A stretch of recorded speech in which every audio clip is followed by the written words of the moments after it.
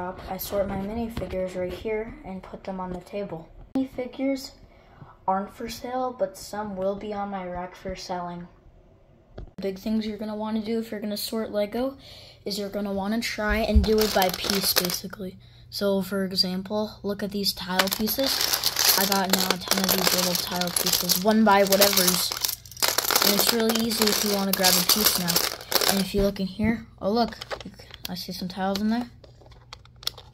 And you can just pull off those in there. And then I can find them later on when I have to do a mock. Or my customers can grab a goodie bag and put some of those in their bag. Do things is when I have pieces that I'm selling, I put this in here. I got this brown slide that I'm selling. Price tag's right there. And then I got this cool Star Wars minifigure I bought, $75. And this cool Boba Fett I bought from Bricklink.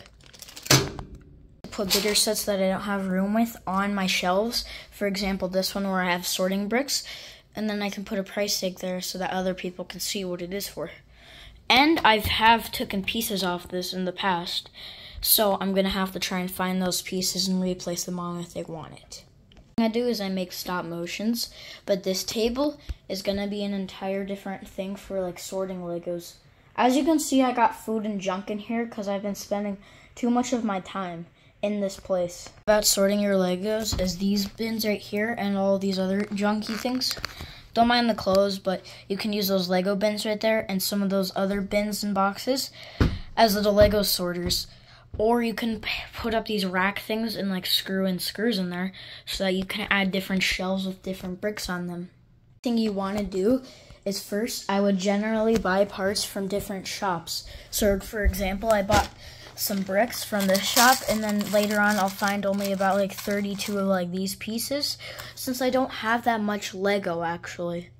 I only have 2 tubs and like this other junk, but some of it I actually have in different rooms. So I probably have around 40,000 bricks or so. I have tons of bricks under my bed that I'm probably gonna have to sort out. And another big thing that you're going to want to do when you sort Lego is try and sort by off-brand and also real Lego. Real Lego goes way more than some off-brand Lego. Strategy that I use in Lego currently is me and my brother sort by color first, then by myself I sort by piece. So this is the gray bin, that's the tan bin, that's the brown bin. And then after that, I grab the piece that I need for that bin. So for example, these base plates,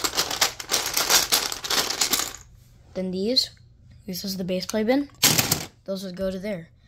And then if people actually need a specific base plate, like for example, someone's gonna buy this, I can price it by how many studs are on there, or by like the length of it. So I can do this one for at least like $250. The thing that I do is I sort by tracks also, and different bricks that I have a ton of. Or sometimes I put bags of bricks, or for smaller pieces I have these.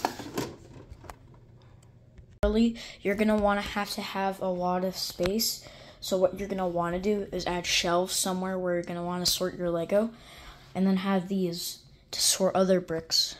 I also recommend getting these hardware things so you can sort other bricks that need to be sorted. You also want to hang up minifigure bags for people that want to buy. Get these tack things so that you can place them on the wall so that if people see a specific minifigure that they want to buy, they can actually buy it.